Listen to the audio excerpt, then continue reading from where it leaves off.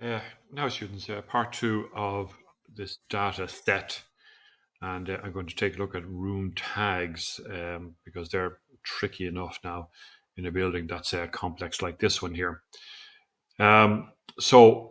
Most important is I'm using this tag here. Okay, if I just select that, it's called the AT room medium tag, and I'm going to upload that along with this video, so that you're able to download it, drag and drop it into your project, and then you can select it as the styler tag that you want to use. It has a couple of advantages in that it is set up so that it automatically populates the floor level area, floor level name. Okay, you still have to write in what the actual room is here, and it'll report back to us the square meter area too. And it's set up at a size which is, you can just about get away with it in terms of a 1:200 project here. Okay, so what I want to look at here is I'm going to show you a couple of ways to do this. So as we explained before, we have taken a call out of this plan area here, and we have a little bit more detail on that, and this is it here. Okay, now notice that that is the CAD plan, so I'm just going to hide that here for the moment. Notice that none of the room tags have come up here, but that there is rooms. As soon as you can pick something like that, there is rooms. So what you can do is go into your architecture tab over the room and area and into tag room. Do not create a room on top of this, okay? Then you'll get a miscalculation here. It'll come up and probably tell you you've already got a room here. So, because we already have a room, all we want to do is tag it. So that's what we use here. So tag room, and I'll turn off the leader here, don't want that. And I can now pop in here and start basically tagging these rooms. Okay, so escape. Now I've got them tagged, and organize that one a little bit better.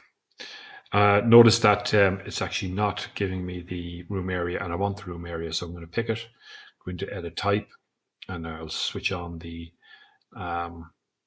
indicator there for room area as well. Now I'm getting the room areas there. Now, so I can go back to my ground floor plan, and these are the original room tags as such, and the other ones were the copy tags, if you like. Now, if I wanted to do that the other way, okay, so here's the 1:50 plan detail here, and I'm now going to create rooms here as such. Okay, so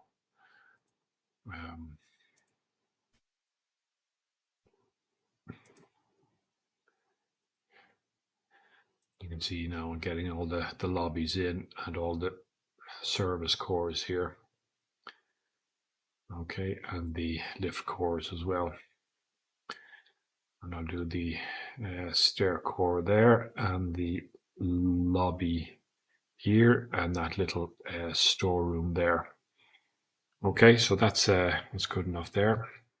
Escape. Okay, so all my rooms are in there now, and okay, perhaps a little bit too small. So I'm not sure if I can just swap out this one on an individual basis. Let's try it and see. So room medium. Yeah, okay. It's not reporting back what I wanted it to do there. So I'll undo that. And what I could do is select that, do an edit type, do a duplicate. Okay, and so this would be name and number 2, 1/50. And that's all correct. We'll go okay with that. So if I select that whole tag, so it's this one here, I'm going to edit that type there. No, I have to go in and edit the family. So all I did was make a kind of a type there. I'd have to actually make a whole new family here. And good for you to see here. Excuse me. So file, save as family, and we'll call this medium 150. All right. Save. Now, each of these are the labels that report back. So edit label, and you can see it's reporting back on the level. That's what is in there. It'd be great if it would do the room automatically, but it doesn't. You can see I've pushed out the room text area quite large here so that it doesn't drop down and interfere with this one here as well. Now, what I need to do perhaps is use a different label. So if we use, say, a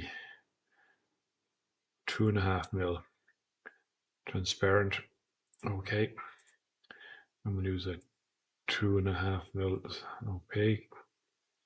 And that one, and I need to pull this out a little bit, and then try and get that.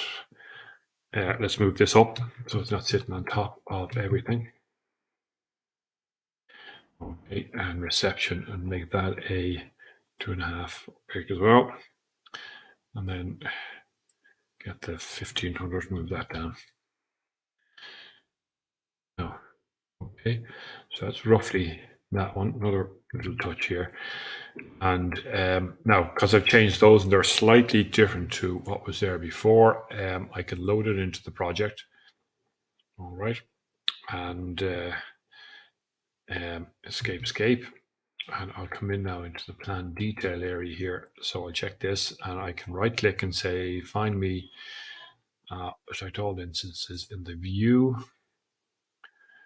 I don't know if it's done that or not, but we're going to swap it out, right, for this one here. And you can see now it's a little bit bigger there.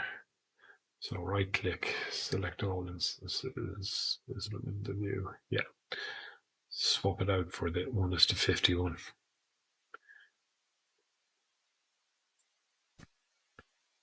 And we're getting slightly bigger now. So that's a solution, a simple solution. Let's go back into our ground floor plan. Now, if I had to say, if I wanted to just tag this area here, again, in architecture, I'll go into tag room this time because it's already made. And I'll swap out that for the smaller one. And okay. Let's see if that's the right, yeah. So, yep, that's spot on. All right, so you've an option there so we've got two room tag types. One that can be used at a scale of 1:50 and one that is used at a scale of 1:200. Okay. So probably the easier way to do this would be the second way I did it, which is what I showed you in here, so that I don't have those actually visible because they're going to be shown in the call out detail there, just so that you know that. Now let's move along, and I'm going to do rooms here now. And so here is the main lobby area there. That's taken care of. Now it's reporting back to me that the room is not enclosed here. So let's hit escape. At that, it means that there's a gap. All right. And in this case, the gap is here. So I am going to come up here. I'm going to right click that integral. I'm going to say create similar. Okay. And I'm going to close off this room here. So again, drawing clockwise. Now, I'm not saying that's how I'm going to leave that finished, but that'll just take care of my rooms there for the moment. So I'm back into room here, and you can see now that that is enclosed. Okay. And if I wanted to do this one, I will do it via my core plan here. I'll do rooms that way, and I'll swap that out for my bigger one, the 1:50 size. There.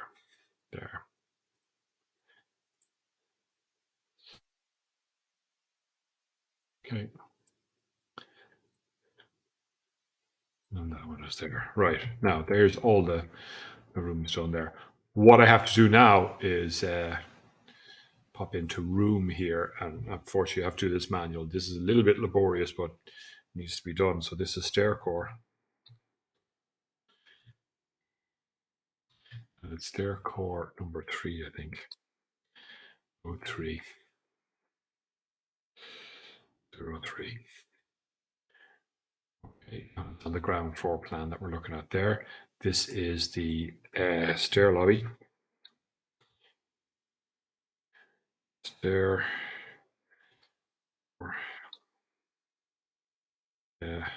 03 ground floor plan. This one is, well, I need to start counting my cores now at this point here. Go back into there, and so that is core 1, 2, 3, 4, 5, 6, 7, 8, 9, 10, 11. 11 cores there. So this would be 12. Let's start from 12.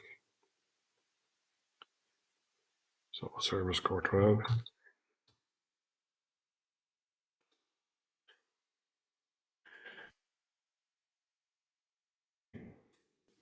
Service core 13.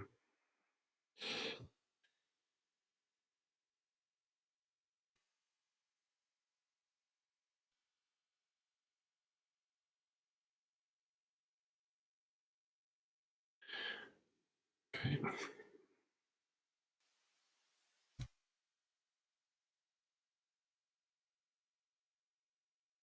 Now, in professional practice, you'd have a far better way of numbering these.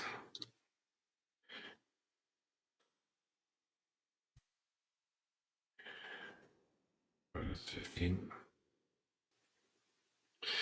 Oh, one of the reasons that we have to do this is that we do have to distinguish. That's a lift core, isn't it? That's a lift.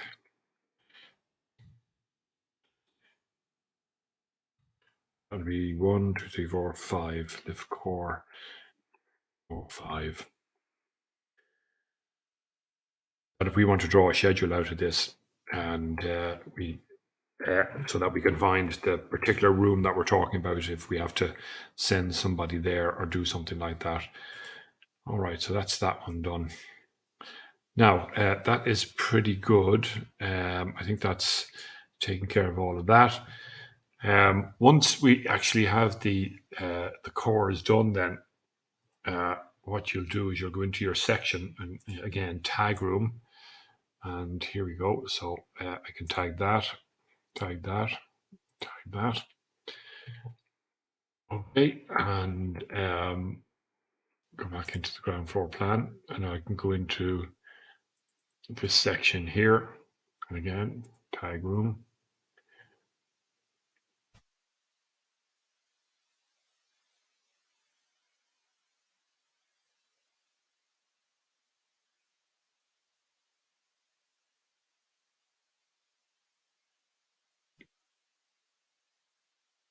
These are all the kind of lift core tags. Yeah, I'm using the bigger one as well, so I'm going to swap that out.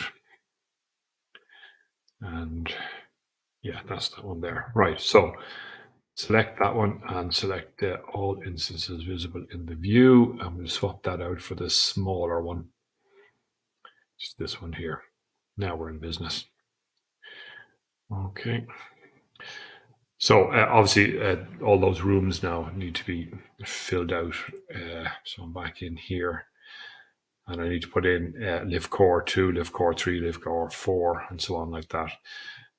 And then once you've got that kind of set that you know which room tag that you're using, you have to come up to the next floor and do the next one, and so on the whole way up. Now, I don't know if the guys want you to do all the floors or not, but certainly do the ground and first floor. I think that'd be worthwhile doing. Okay, so that's room tags, and yeah, with this video, when I upload it, I'll upload that specific customized room tag so that you can download it, drop it into the project, and select that one as you use it. The two of them actually is what I'll do on that. Okay.